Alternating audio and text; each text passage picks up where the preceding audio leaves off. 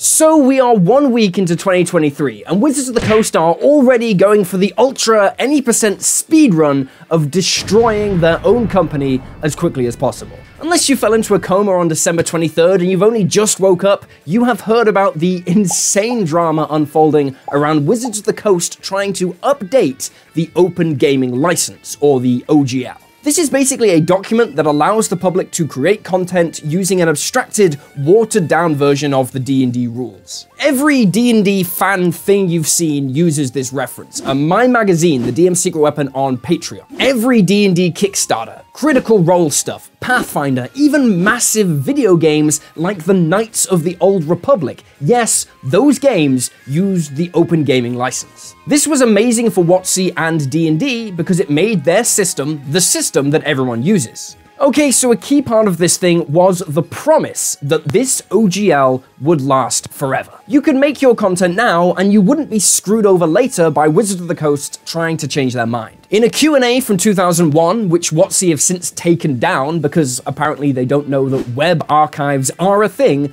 Wizards of the Coast said, "Even if Wizards made a change to the OGL you disagreed with, you could continue to use an earlier, acceptable version at your option. In other words, there's no reason for Wizards to ever make a change that the community of the people using the Open Gaming License would object to, because the community would just ignore the change anyway." So here comes the kick in the balls. Wizards of the Coast have decided to fuck that right off and attempt to completely screw over every content creator. They are attempting to revoke the old license and replace it with a new one, which is just so cartoonishly evil and horrible that when I saw a leak of it in December, I didn't want to publish a video about it because I knew you wouldn't believe me. But now the leak's out there, so we can all see just how greedy and vicious Wizards of the Coast are actually being. There's a lot in here, but I'm going to give you the cliff notes of basically what they are trying to do. 1. Wizards get the right to use any content that anyone makes for any reason and pay 0 royalties. Basically, anything anyone makes is theirs, and they can sell it forever and give you nothing.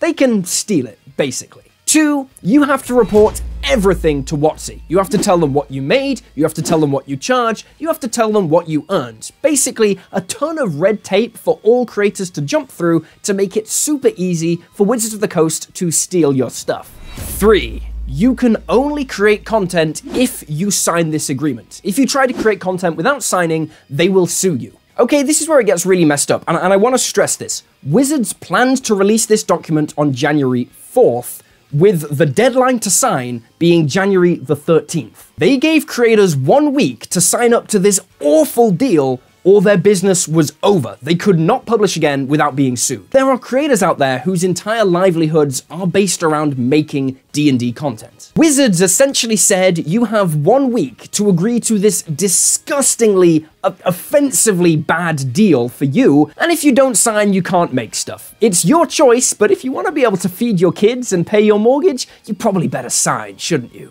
Most D&D creators aren't rich. They're just normal, self-employed people getting by.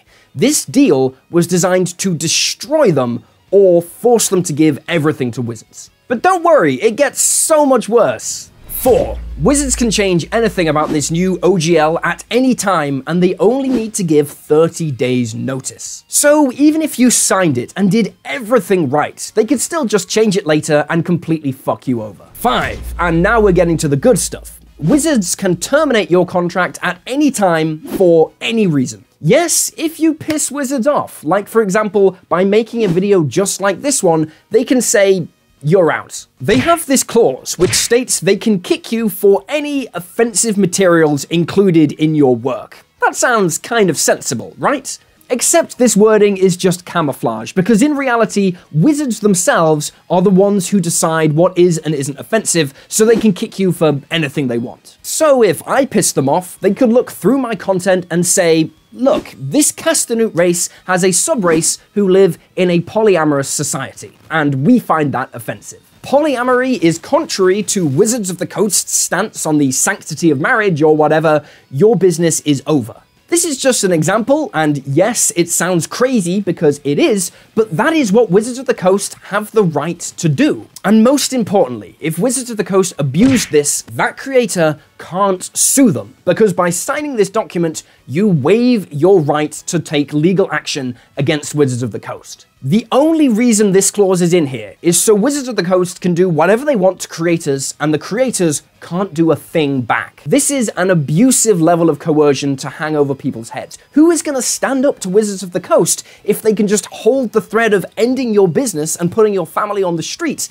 if they don't like you? 6. Wizards of the Coast wants 25% of anything any business earns above $750,000 per year, or 20% if that money comes from Kickstarter. Now, this might not sound too relevant, but it is. Firstly, it kills all big Kickstarters. They are just not profitable enough to justify this type of gouging, but that is only the start. Remember, Wizards can change this contract at any time, so once you've signed up, that number could come down, where they're taking 20% of everything anyone earns over $20,000 a year, or 100% of everything you earn over $50,000 a year. Remember, you can't sue them, and they can change it at any time. This part of the clause is so obviously spiteful. Wizards of the Coast are a billion-dollar company. They don't care.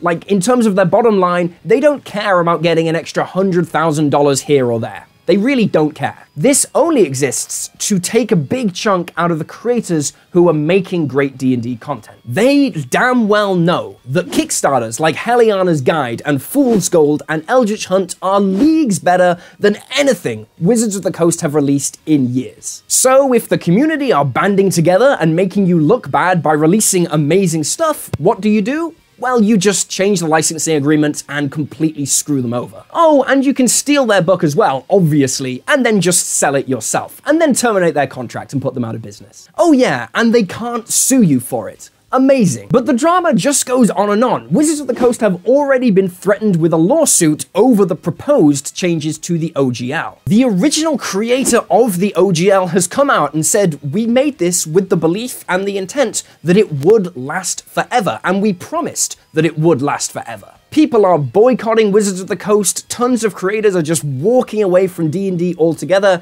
It is hell on earth right now. This has honestly been the most stressful and difficult time to be a content creator that I've ever lived through. It's not just the financial security, although yes, that is terrifying. It is the knowledge that all the love and the work that I've put into the magazine and on Patreon across the last year is just gonna get funneled right into this greedy, shitty, coercive company. I've had content creator friends contact me in tears, worrying how they're gonna feed their kids. And for all that terror and cruelty and greed, Wizards of the Coast are justifiably taking a massive spanking on Twitter, Reddit, and YouTube. And what do Wizards have to say about all of this stuff? Well, absolutely nothing. Wizards have released no statements, no clarification. There are just hundreds of creators all over the world wondering if we're out of a job. I honestly don't see my relationship with Wizards of the Coast ever improving. Not that Wizards of the Coast ever wanted a relationship with me anyway, I know that, but I always tried to think the best of them. I really can't see, after what they've tried to do here, me ever thinking well of them as a company again. Please tweet at Wizards on Twitter, use the hashtag OpenDND, and make your feelings known. If you believe this is wrong, tell them, make a fuss, because that's the only way we can beat this. Anyway, I'll try to keep you updated on this. Remember to like and subscribe. Thanks for watching, and I'll see you next time.